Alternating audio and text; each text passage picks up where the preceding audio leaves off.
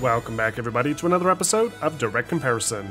In today's episode, we're going to take a look at the recently released Final Fantasy VII Remake Intergrade, and see how it stacks up to the initial release of the game from last year. For this analysis, the latest release is being played on a PlayStation 5 console, and will be set primarily to its graphics mode, allowing for a dynamic resolution that targets a native 4K output. Whereas the previous release is being played on a PlayStation 4 Pro, that also features a dynamic resolution, only with a maximum output of around 1620p instead. It's also important to note that the PS5 version does offer a new performance preset that lowers the target resolution slightly to allow for a buttery smooth 60 FPS, something that I'm sure many users, especially those not yet running on a 4K panel, will appreciate. And what's even better is that if you already purchased this game for PlayStation 4, whether it was digitally or physically, then you can now install the PS5 version completely free. However, bear in mind that the new expansion pack featuring Yuffie is a separate paid expansion, and you are not entitled to the PS5 upgrade through the PS Plus version of the game. Also, before we begin, I want to thank PlayStation for sending me out a generous gift earlier this week that contained the two latest DualSense color schemes for the PS5, Cosmic Red and Midnight Black. If you're looking to add a bit more color variety to your DualSense collection, then I've dropped a link to the PlayStation Store page for both pads in the description below. Alright, so let's kick this comparison off by first taking a look at some character models and the texture work applied to them, starting with the lead protagonist, Cloud. Now, disregarding the obvious bump to the max resolution, Cloud himself hasn't really had his model changed all too much. The poly count is the same, all the animation work tied to the model is identical, and even the number of visible hair fibers coming from his head seem to match up exactly. However, there are still some very slight improvements that Square incorporated that are easy to miss, like some new high-fidelity textures along the character's skin and clothing.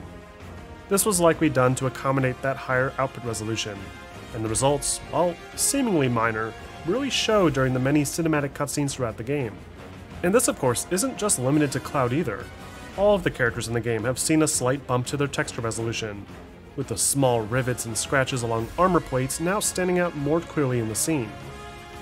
Granted, these aren't the most apparent upgrades, especially considering during the actual gameplay, these details are often obscured by lots of fast action and particle effects, but it's still an improvement nonetheless. Moving on, we have the environment. This was an area that I feel was in desperate need of improvement with the latest release, as there were a number of problems with the PS4 release of the game, mainly pertaining to the LOD and texture streaming. The world itself is beautifully detailed, with large draw distances, tons of NPCs, and some really striking imagery, all paying homage to the original classic. But the illusion quickly falls apart whenever these details are observed up close, with really low resolution texture work and low poly assets. However, sometimes these details appear this way simply because the console fails to load the proper high-res textures when up close, something that's most noticeable when in the more heavily populated areas like this city market, or the main Sector 7 slums. Thankfully, with the PlayStation 5 release of the game, this isn't as much of a problem. Objects like large signs that were previously not loading fast enough are now functioning properly with this latest release. And as Tom Morgan over at Digital Foundry pointed out, the infamous door to Cloud's apartment that never loaded properly before has been fixed as well. Now, unfortunately, not everything has been cleaned up as much as I would have hoped. I found numerous details throughout the game that weirdly look like they're still loading some low-quality placeholder asset for some reason. Many textures look flat and muddy, and while rare, there are still a few instances where textures will pop in on screen. Another major issue I had with the initial remake release was the weirdly designed skyboxes, most noticeable when climbing extremely tall structures or fighting along the upper catwalks. The skyboxes themselves are impressive, establishing an incredible sense of scale into what's admittedly a small playable space. But because the player has complete control of the camera, the forced perspective is very easily shattered when adjusting the Y-axis, and it makes the entire city of Midgar feel like it's nestled within some kind of crater, rather than actually spanning out along a flat surface like it should be. The skybox itself also feels noticeably distinct from the actual rendered environments, appearing like a low-res image file and ruining the effect. Though, with the latest PS5 release, that problem has been rectified a little bit, as most of the skyboxes have been redesigned with more detail, and the volumetric lighting effects do help to blend them into the game world more naturally. but I do feel as though they could have extended the rendered area a bit more, and pushed that skybox out further to help make this design choice less apparent. Thankfully, the skybox is only really apparent at distinct scenes throughout the 40-some hour campaign, and the areas that the player will be seeing more of are given a little bit of a boost as well, with some higher resolution textures applied to the surface of walls and the ground, similar to how higher res textures have been applied to the character models. And this, along with the improvements to the texture streaming and the updated skybox, help to deliver the definitive version of Midgar. Next up, we have lighting. This is an area that has received a surprising amount of changes. The light design has been tweaked in practically every scene, with a large increase to the density of volumetric lighting, greatly altering the look and feel of several key scenes. This opening sequence, for example, where Cloud jumps off the train and we're given that heroic reveal, has had the density of the fog increased a good amount, allowing blue light to reflect off of it, and giving it a darker, more mysterious look overall. And while it looks cool at first, it does also hide some of that nice specular lighting and texture detail that we had before. Thankfully, this is one of maybe 2 or 3 key sections in the game where this problem exists, and most of the time, the changes that were made to the lighting do benefit the artistic presentation, allowing the city streets to glow at night more believably, and enhancing the look of this church, giving it a dustier, more abandoned look. However, I did encounter a very strange change to the visual design that I believe hurts the presentation of the later Shinra building stages, where the screen space reflections no longer reflect light on the marbled floors. My guess is that this isn't intentional. There's still hints of this effect that can be spotted underneath some of the kiosks in the building, so hopefully we'll see some sort of patch for this later down the road. Next up, we have effects. The effects are another area that have received only a minor alteration. All the base effects like the flames from environmental fires or the water surface in areas like the sewers look about the same. And while it's difficult to tell for sure due to its variable nature, I failed to notice any actual increase to the particle density, something that I feel the original release already did a perfectly fine job with. However, it is worth reiterating that because of the screen space reflections no longer working properly, battles near more reflective areas feel muted now, as the particles are also no longer being reflected. Moving on, let's talk about some of the new features that have been added with this updated version of the game. Now, I mentioned before that you can swap to a new 60 FPS mode with the PS5 release, which by itself is reason enough to replay the game again. But they also finally added in the long-requested photo mode with this release, allowing you to capture your favorite moments at a native 4K resolution, regardless of the graphics mode you have selected. However, I would like to see this toolset expanded upon still. In its current state, the camera feels extremely limited, locked to the player's position with very little room for wide angles. And the field of view slider doesn't really help all that much.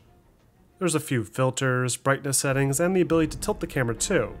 But considering the great camera tools we've seen in the most recent releases on this platform, this one does feel a bit lacking. This new version of Final Fantasy VII Remake also takes advantage of the PS5's unique DualSense controllers, adding advanced haptic feedback to the game so that you can feel each and every hit. But it is subtle and doesn't quite take full advantage of the device like, say, the most recent Ratchet & Clank game, though I honestly can't think of how they'd incorporate things like the trigger locks organically into the gameplay without it feeling gimmicky.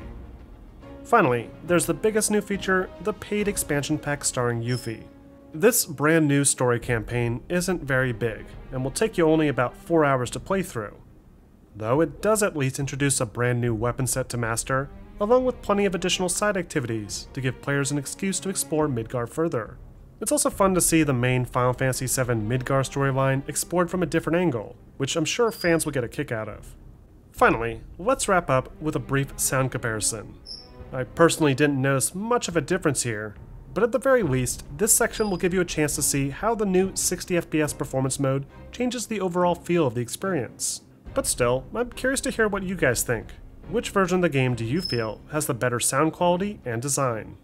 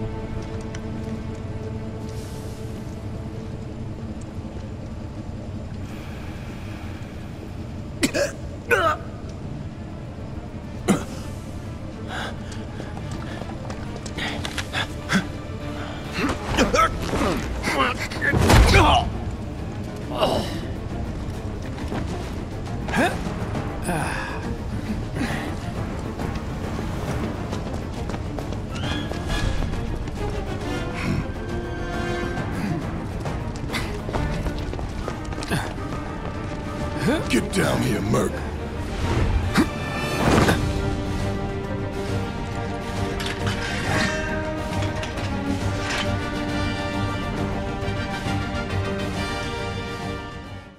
Should be easy.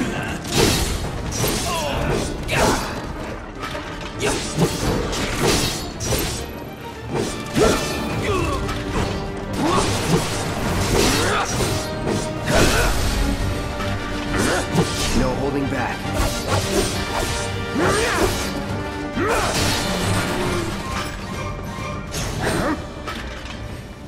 You can stop me?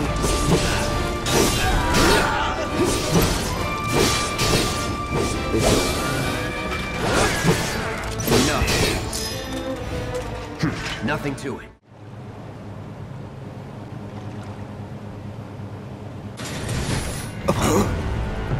You double-crossing! Heads up. What in the hell?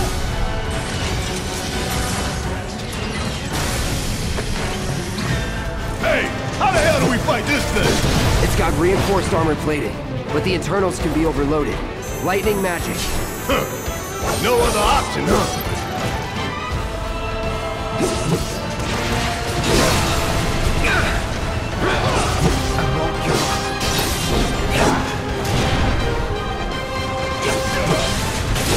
We barely scratched the damn thing!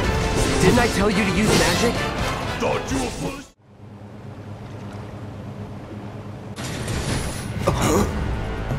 You double-crossing! Heads up. What in the hell?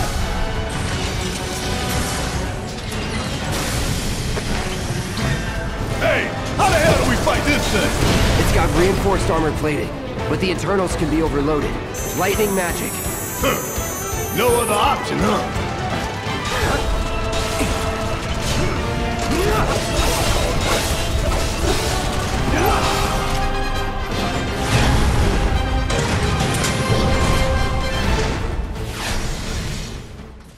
And that wraps up this episode of Direct Comparison. Overall, Final Fantasy VII Remake Intergrade is a modest improvement to the 2020 remake. It certainly looks better in pretty much every area, but some of the more blaring visual issues like the design of the skybox and the many low-quality environmental props are still present here. And some of the latest visual enhancements like the increased volumetric lighting sometimes drown out details that looked fine before. So while yes, the graphics do experience a net gain overall, I think the biggest reason to double dip here if you're a PS5 owner is the additional Yuffie expansion, along with the new 60 FPS performance mode that I feel greatly improves the flow of the action. Also, if you haven't tried out Final Fantasy VII Remake at all yet, and are looking for something to play on your PS5, now's the perfect time to finally jump in and give it a try. But what do you guys think? Are you impressed with Final Fantasy VII Remake on the PS5? Or were you expecting more? Let me know in the comments section. And if you want to learn more about the remake, be sure to check out my full breakdown of the game and how it stacks up to the original masterpiece from '97. And as always, don't forget to like and subscribe for more videos like this posted every week.